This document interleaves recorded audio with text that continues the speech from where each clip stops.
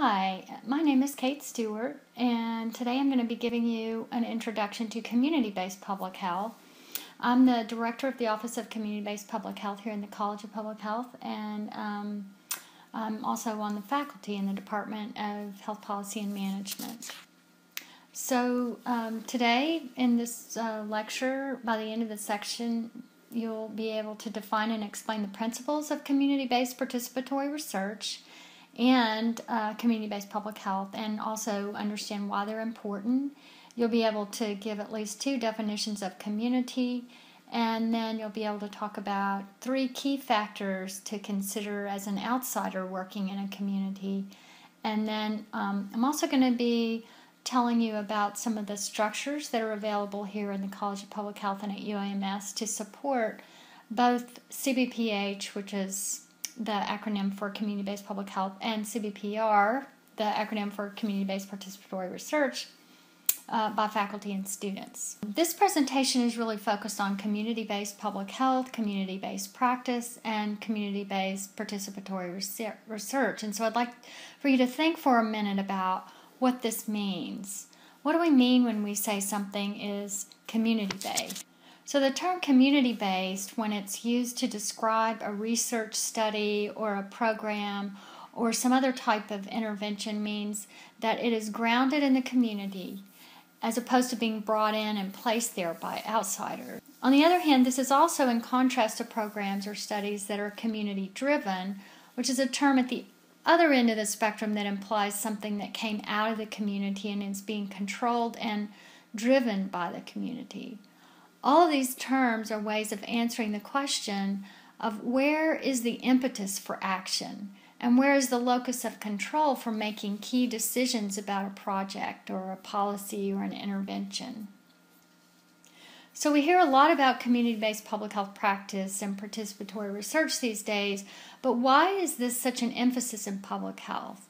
Why is it so important that we move away from community-placed to partner more fully with communities in public health practice and research?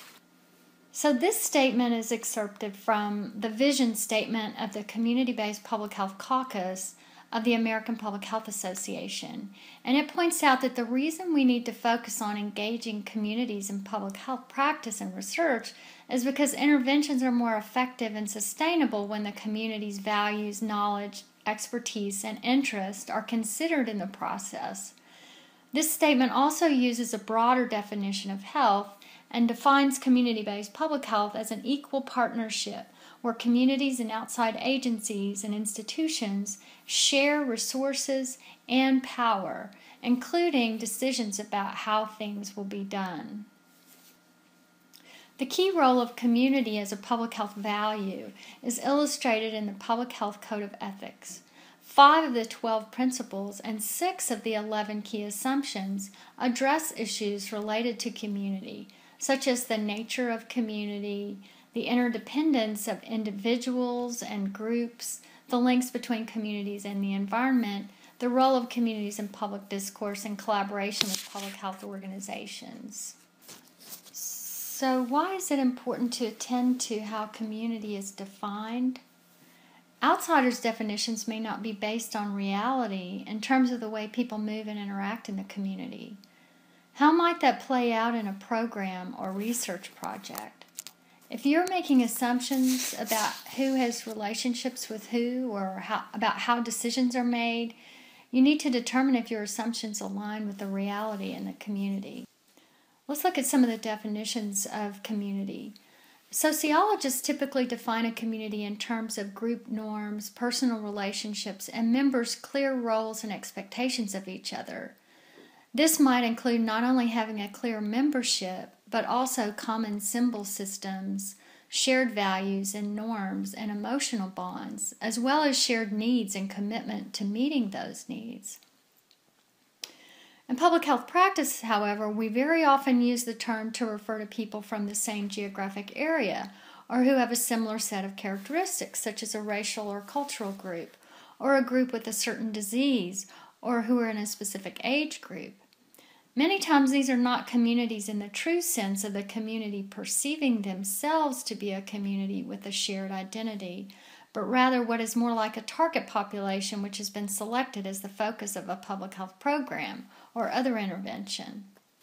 Other definitions given by those who are more involved in using participatory approaches include this one in a report from the Agency for Healthcare Research and Quality on the evidence for community-based participatory research.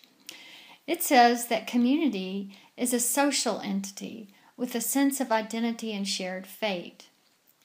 We also find that Minkler and Wallerstein, in quoting Hunter, highlight three aspects of community. The first one being functional spatial units that meet basic needs for sustenance.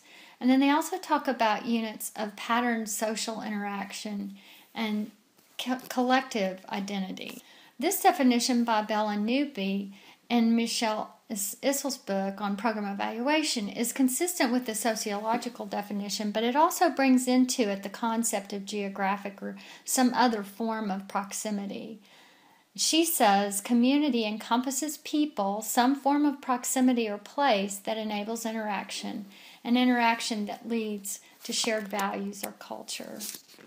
So why is it important to attend to how community is defined? Outsiders' definitions may not be based on reality. We already talked about that. In addition, another aspect of defining a community is to think about what its features are: geography, culture, language, interest, cause, age, occupation, religion, gender, race, ethnicity, disease, disability, gender orientation, gender identity. What social, environmental, infrastructural characteristics define it? What assets? Services, schools, industry, employment, housing, transportation. And who's doing the defining? Often definitions differ between insiders and outsiders. Insiders' definitions may be more focused on shared values and experiences, where outsiders may have constructs that don't relate to these experiences at all. Power relations are also very important. Where an individual's salary comes from may influence how they are perceived, since institutions and state agencies often have imbalanced shares of power and partnerships. Think about communities you have worked with as an outsider. Now think of communities you would say you are a member of. What defines these as community? Can people be members of multiple communities? What happens when there is conflict between multiple communities that you are a part of? How do power dynamics play a role in such conflicts? Who represents community, and what difference does this make? What is a gatekeeper? What is their role? What is the role of agencies, of other institutions, of organizations, associations, and how are these other entities defined? Community members may define who represents them based on relationships and involvement in community activities. Local organizations are often chosen because they come directly from the community and understand the true needs of their communities, but their agenda may cloud their priorities such that they may become unwanted gatekeepers. It's important to tailor representation to the needs of your specific project. Grassroots people or activists may be better at helping you to access the perspectives of those who are actually experiencing the issues you're trying to address. But what are some of the issues we encounter when trying to engage grassroots people? These are often people who've been shut out of decision-making in the past. There may be trust issues to overcome, as well as discomfort with the traditional approaches we tend to use to share information and make decisions. This sometimes means changing the way we do things and may require us to work with those in the community who are most trusted by those we are trying to engage. Participatory approaches are increasingly being promoted to carry out community-based public health in programs as well as in research. This slide presents 9 key principles of community-based participatory research that have been identified by Barbara Israel and her colleagues. They've been working as leaders in the movement to engage communities in public health research. So the first principle is that cbpr recognizes community as a unit of identity. This refers to the fact that people define their how people define their community may or may not coincide with who outsiders may identify as members of a community. This principle points out the need to recognize that these differences may exist and to listen to members to determine how they identify their community. cbpr also builds on strengths and resources and relationships within communities and tries to support and expand on the social structures that exist rather than solely focusing on problems, limitations, and areas of concern. This approach also recognizes that there are often resource and power differences that need to be addressed in partnerships through a commitment to collaboration and equitable distribution of resources and shared decision-making and sharing of information between all the partners. It also recognizes the knowledge and expertise that all partners bring to the table, making the transfer of knowledge and skills and capacity to go both directions. This means that researchers learn from community members about the history and local understandings held by people in the community and how things are done in their community, while community members learn skills from researchers and benefit from their expertise as well. Another important difference between cbpr and traditional approaches is the explicit intention to move research to action for the benefit of the community, as well as more generally. cbpr also has a focus on incorporating the issues of importance to the community involved and attempts to use a sociological model in designing interventions by recognizing the immediate and larger contexts in which individuals live and make decisions. This perspective brings in the social determinants of health and carries with it a concern for addressing disparities in health. This approach involves developing a system for partners to conduct research in a cyclical way, using an iterative process from developing relationships to needs assessment, issue selection, study design and implementation, and dissemination, as well as finding ways to sustain the work that has been done. This principle, when fully implemented, will result in having community members involved in every aspect of the research. This is not how most researchers have traditionally been trained to proceed and can be very challenging to those who like to have control over the process and who believe they know the best way to do things. cbpr also provides information to the community throughout the research process and disseminates research findings to community members in a form that is most accessible to them. This principle also refers to the commitment of researchers to engage community partners as co-authors and presenters of material in publications and at meetings and conferences. And last of all, cbpr involves a long-term commitment and acceptance of the added time that this approach requires of all its partners. More common than the pure practice of these principles is what we call a hybrid between traditional and participatory approaches, where some but not all aspects are implemented. It's not uncommon for a project to begin as a traditional research project, but evolve over time to where community members are more engaged in decisions.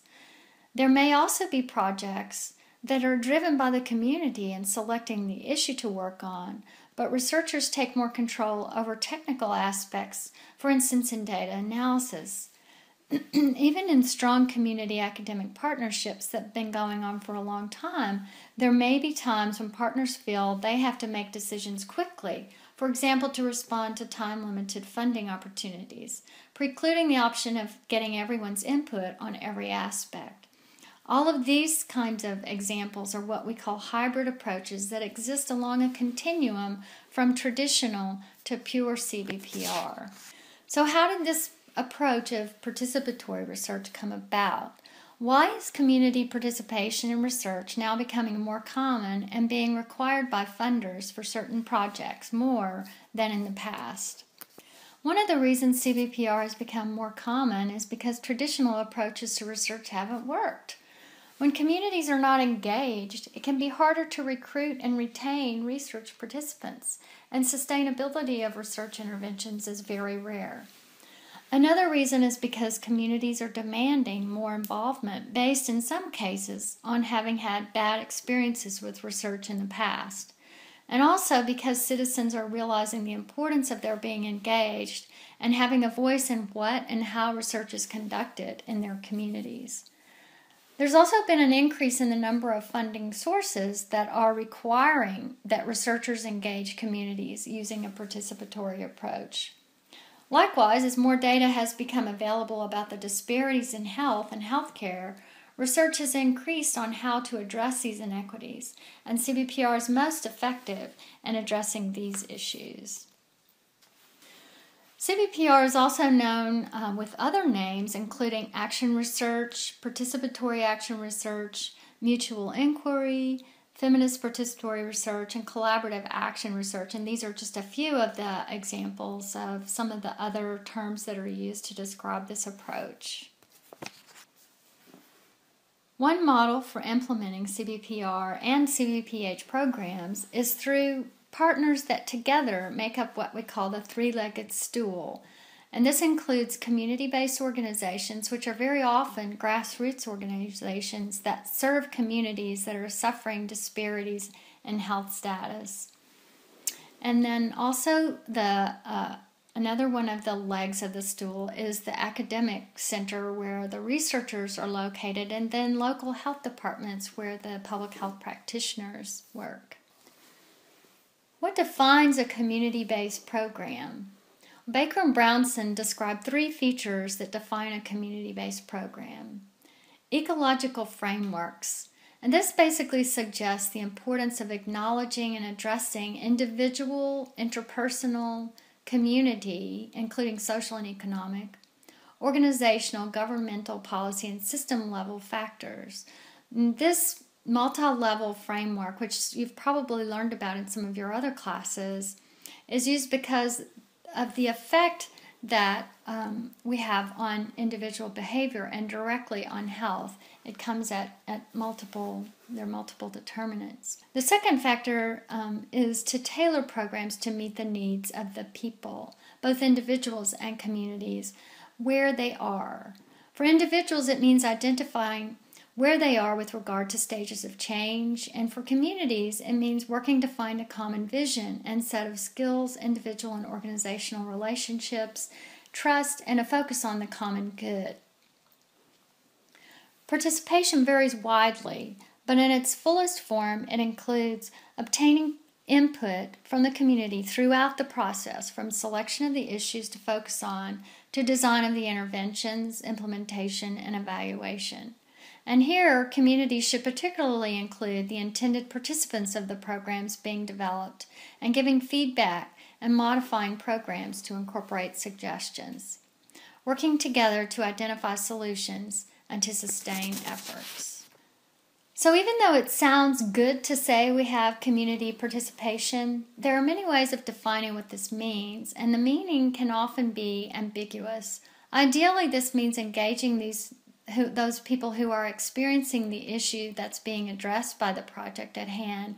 And like we've said earlier, doing that in all aspects of the project. But this can be very challenging to achieve. If we're talking about authentic partnerships, as this quote says, we will need not simply involvement, but rather the redistribution of power that deliberately includes traditional have-nots in the sharing of information, setting of priorities and policies, allocation of resources, and distribution of services and benefits. This is challenging to achieve because of the significant disparities in power that usually exist between community members and public health professionals who have specialized knowledge, technical skills, and institutional or governmental support.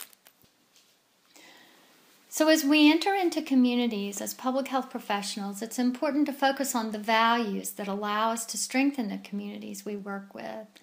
Specifically, we need to respect the wisdom of the citizens. We often see people with degrees or with jobs with higher social status or from highly resourced institutions as being the only experts in a partnership, but this is really not the case. Citizens within the community definitely have expertise we as outsiders lack because of their lived experience and knowledge of their community that they bring to the table. At the same time, it's important to have skills and information to offer as a way to help build on assets that already exist within the community. So it's good to consider how you can use your assets to strengthen the community. So now we're going to shift to talk about how we have incorporated some of these principles and concepts into the College of Public Health here at UAMS. The College of Public Health was founded with the community-based public health principles at its core. The founding faculty adopted the 1996 statement of the National Policy Task Force on Community-Based Public Health, which we discussed earlier in this presentation. And this emphasizes the importance of community as being at the heart of public health. The founding faculty believed so much in the importance of community-based public health that they adopted several policies to integrate or institutionalize CBPH into the teaching, research, and service efforts of the college. First, the 9 principles of CBPH were adopted by the College of Public Health Dean's Executive Committee on February 6, 2003. In addition, the Office of Community-Based Public Health was established, and since 2009, several grants have been obtained that support community engagement and CBPH in the College of Public Health, including the Arkansas Prevention Research Center, the Arkansas Center for Health Disparities Research, the UAMS Translational Research Institute, and the Community Linked Research Infrastructure Project. The 9 principles of community-based public health are based on those developed by the Detroit-Genesee County CBPH Consortium. These principles are listed here on the next 2 slides. Community-based projects need to be consistent with the overall objectives of the COPH and of its other organizational partners. These include an emphasis on the local relevance of public health problems and an examination of the social, economic, and cultural conditions that influence health status, and the ways in which these affect lifestyle, behavior, and community decision-making. The purpose of community-based projects is to enhance our understanding of issues affecting the community and to develop, implement, and evaluate, as appropriate, plans of action that will address those issues in ways that benefit the community. These projects may include any of the traditional missions of a university, including teaching, service, and research. Community-based projects need to be designed in ways that enhance the capacity of the community-based partners in the process. And representatives of CBOs or community-based organizations, public health agencies, healthcare organizations, and educational institutions need to be involved as appropriate in all major phases of the process. That includes defining the problem, developing the information, collection concepts and approaches, gathering the knowledge or data, using the results, interpreting, sharing, and disseminating the results, and developing, implementing, and evaluating plans of action to address the issues identified. These projects are conducted in a way that strengthens collaboration among community-based organizations, public health agencies, healthcare organizations, and educational institutions. These projects produce, interpret, and disseminate the findings to community members in clear language that is respectful to the community and in ways that will be useful for developing plans that will benefit the community.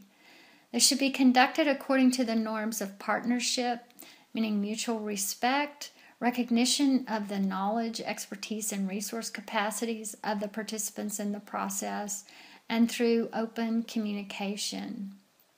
Any publications resulting from the work would acknowledge the contribution of participants who will be consulted prior to submission of materials and, as appropriate, will be invited to collaborate as co-authors. In addition, following the rules of confidentiality of certain data, participants will jointly agree on who has access to the information and where the data will be physically located. And for partner universities, community-based research projects must adhere to the human subjects review process standards and procedures as set forth by the sponsoring organization. So now I'm going to talk about some of the structures that are in place to support community-based public health and community engagement at our institution. As I mentioned earlier, another policy that was adopted with the establishment of the College of Public Health was the development and establishment of the Office of Community-Based Public Health. The mission of this office is to to provide a resource for the college in its efforts to promote community-based public health among its faculty, staff, and students, and to support community partnerships. So the objectives are to provide community-based public health and participatory research-related resources, and assist with the integration of community-based public health and community-based participatory research into teaching, service, and research programs. It also develops grant applications and conducts funded research projects involving participatory approaches, and initiates and sustains partnerships with a limited number of community-based organizations to serve as a model in these sites for CBPH and participatory research. So in order to communicate that these principles should be applied college-wide, the office is, when it was established, is administered out of the dean's office rather than in one of the academic departments, to communicate that it really needs to be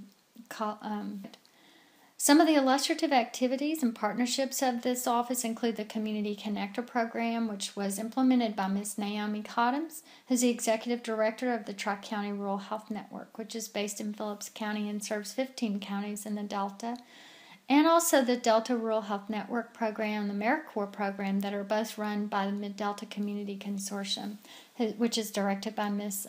Anna Huff Davis. So these two organizations are two of our longest running partnerships, and on the next slide you'll see the staff of the office.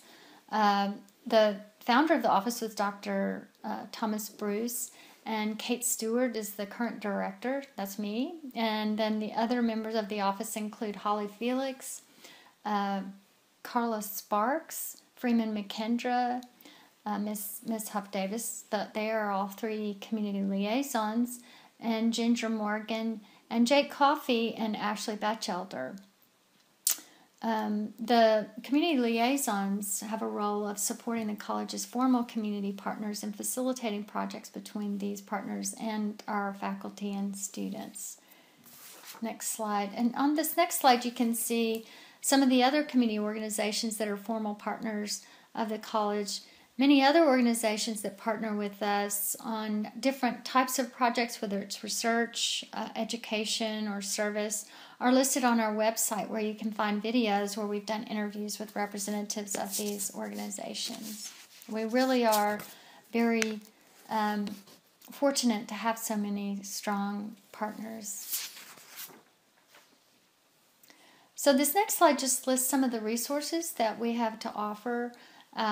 Because we have so many strong partners, we're happy to work with faculty and students to try to link them with partners if they are looking for a community partnership for something they're doing. And we're willing to provide consultation if people are looking for help with either entering the community or trying to establish a relationship. And we also do workshops on community-based participatory research and on the ethics of community research. And we do those, we've done that a lot with community partners to help them understand more about the process of research and what's involved in doing ethical research. And then we also worked with our partners to establish opportunities for students to do preceptorships and other kinds of service learning activities. And I want to mention in our next slide here a little bit about service learning, because this is one of the approaches to education that we are very interested in promoting in our office. And this just goes through some of the aspects of service learning. This is from a paper by Serena Cipher, and this just gives an overview, and you can see that it lists the features that define service learning, which are very consistent with the principles of CBPR, emphasizing community engagement, reciprocal learning, and focusing on the concerns of the community and having an eye toward action and relevance for people in the community that you're working with. But also at the same time, having learning objectives for the student that are met in the process of the project. The next slide just is a framework by eudy that shows how the different aspects fold into the overall process of service learning. That's some of the components. So in the next slide, I'm just giving some information about our Arkansas Prevention Research Center, which is funded by the Centers for Disease Control and Prevention. And the mission of the center is to improve the health and well-being of our racial and ethnic minority populations in Arkansas. So the purpose of the PRC is really using a cbpr approach to research and education, and it's primarily focused on chronic disease disparities. And the next slide shows the different core units of the PRC. We have, in each of these units, we have a sort of a unique organizational structure in that we have at every level both an academic and a community co-directors. So, for instance, I'm the academic co-director of the Community Engagement Partnership Unit, and Miss Henrietta Curtis from Montrose, Arkansas is our community co-director. And we have the Education and Training Unit, the Communication and Dissemination Unit, and the Evaluation Unit. So we also have the research pilot that Dr. Phillips and Miss Oni Norman from Dumas are running in 2 communities in the Delta. We have a community advisory board made up of 11 community members. Some of those members are the community co-directors as well as other community members from the Delta. And we have community partners in southeast Arkansas, and we've got a map on the next slide that shows the counties that are targeted by the PRC. This MDCC is the Mid-Delta Community Consortium I mentioned earlier that is run by Miss Anna Huff Davis, which is based in Phillips County but serves 19 counties that are highlighted there. And then the pilot project is targeting those 5 counties with the P's on there. So this next slide just lists some of the resources that the PRC has to offer. We're a part of a national network of other colleges of public health and programs of public health that have PRCs. There's a national community committee that is made up of representatives of community advisory boards from all of those PRCs. We also have tools within the PRC for community engagement. And again, we have other community partners that are being established through the PRC. We have access to all of those networks that are funded through MDCC, through their HRSA grant.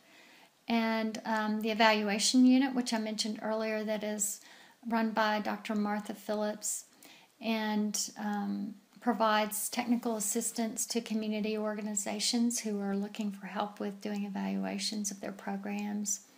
And then we have developed and implemented several workshops that are for both community partners, and also our community partners are in the process of developing a workshop for researchers on the do's and don'ts of community engagement.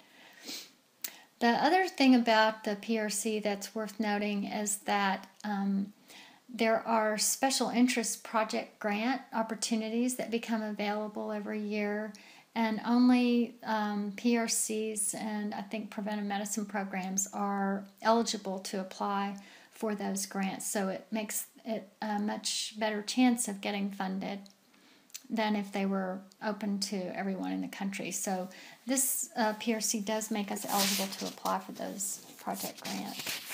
So on the next slide, I'm going to move into talking about the Arkansas Center for Health Disparities Research.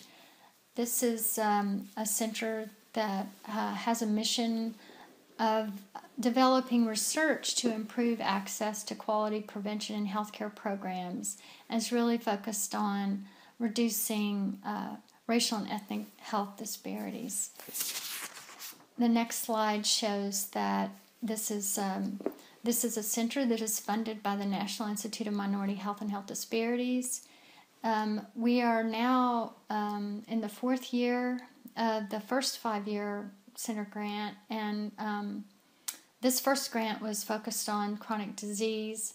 There were 18 peer-reviewed pilot research projects that were funded, and we had one full research project called Healthy Ways that has been run by Dr. Elaine Pruitt.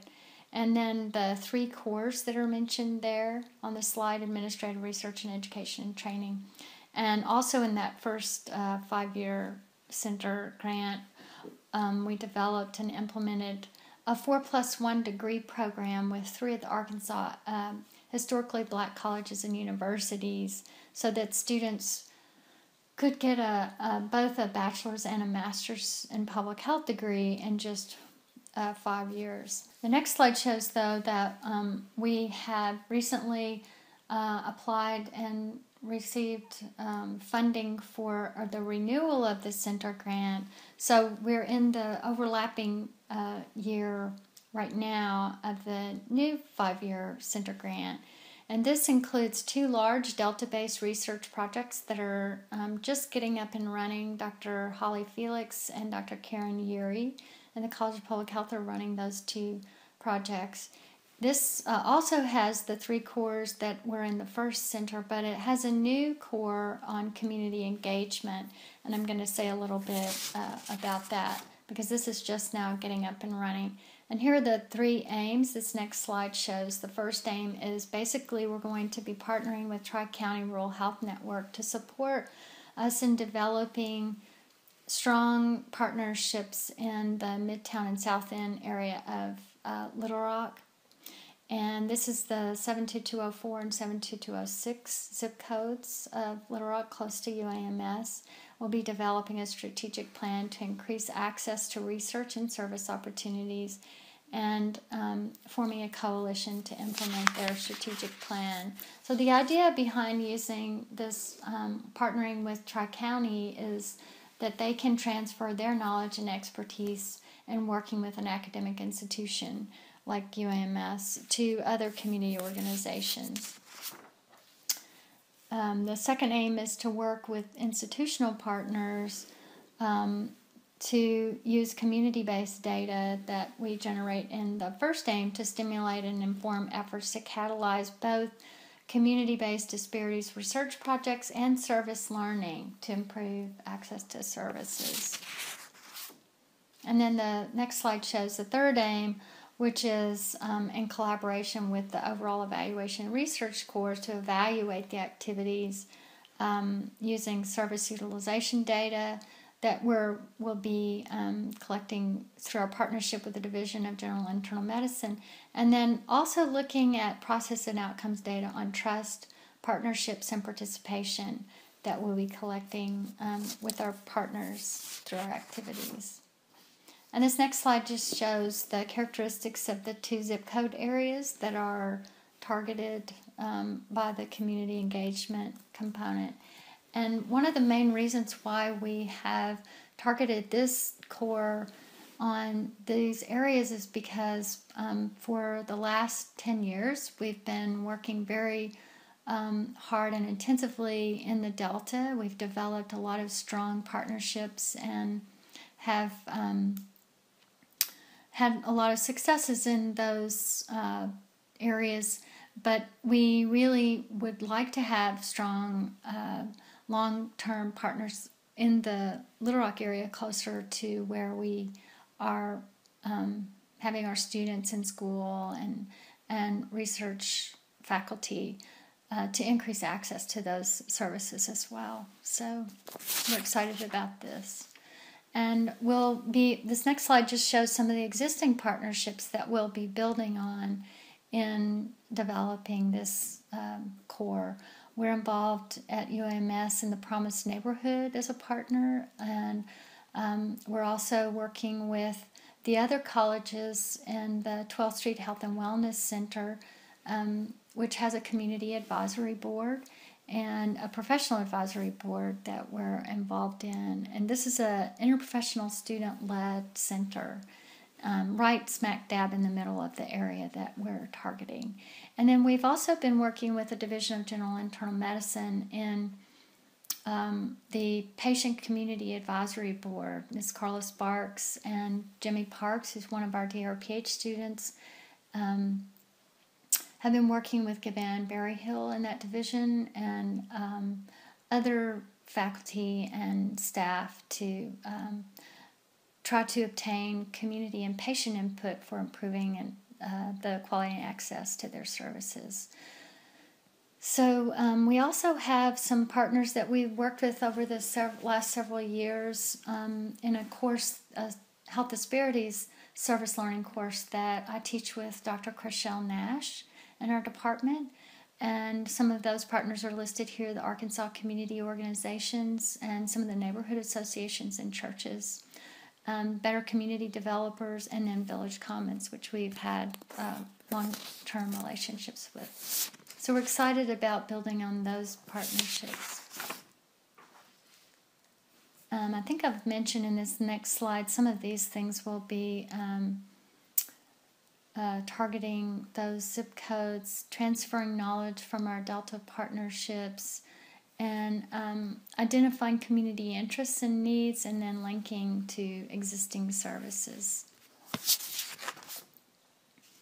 So overall, some of the resources that I've really focused on talking about the community engagement core, but there are other things that are done by the Health Disparities Research Center. So these are listing some of those resources, as I mentioned before, the 4+1 programs and the different projects that are going on with that center.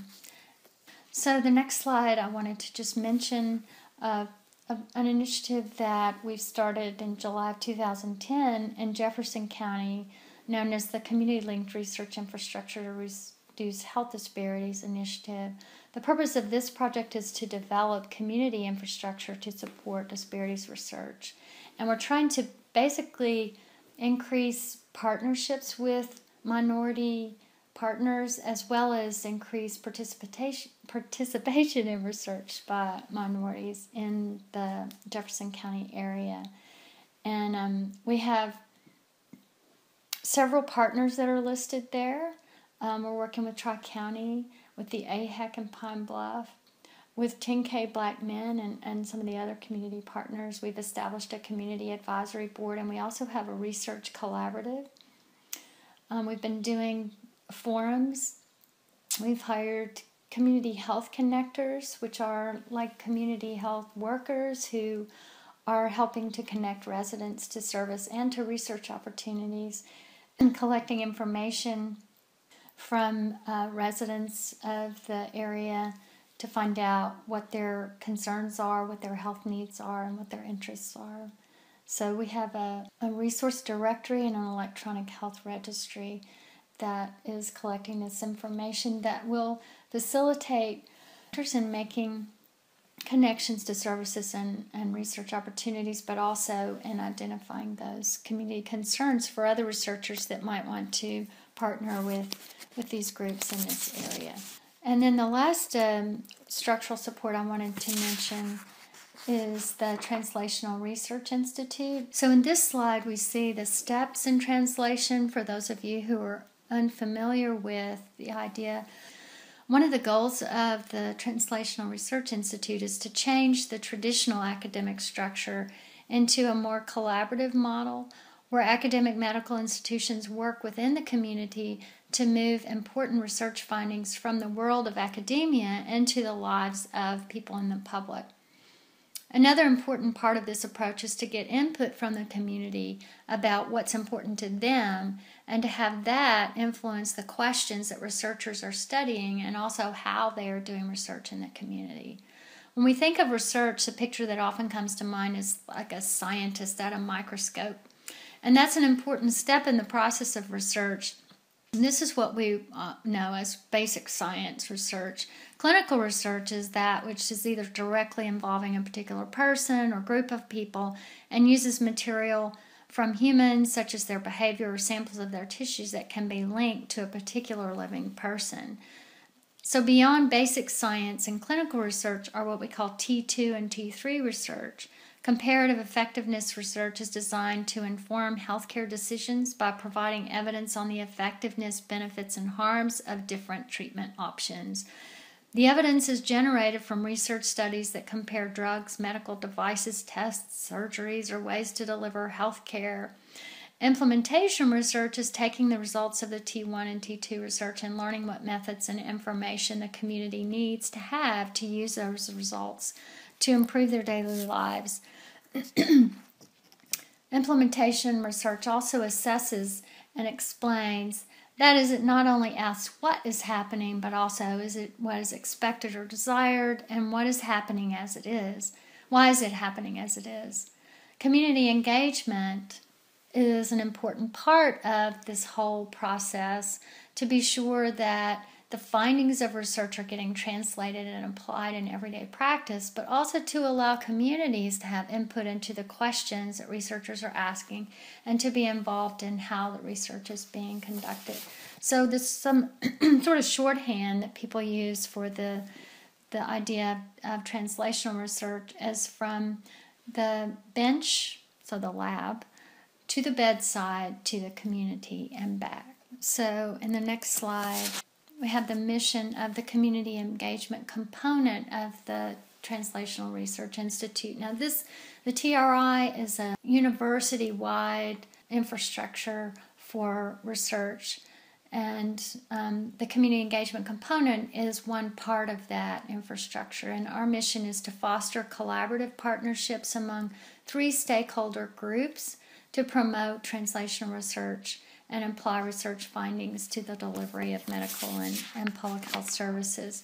And this next slide just shows that we're working with both researchers in the academic community, but also the lay community and the practice community, as you see overlapping there. So this last slide just shows that we have a number of different kinds of things that we've been doing. We provide consultation to investigators. We provide assistance in identifying opportunities for collaboration and partnership. We also have some equipment that we've purchased that is commonly used in community-based research, so that if researchers want to rent out iPads for data collection for a short period of time, or if they need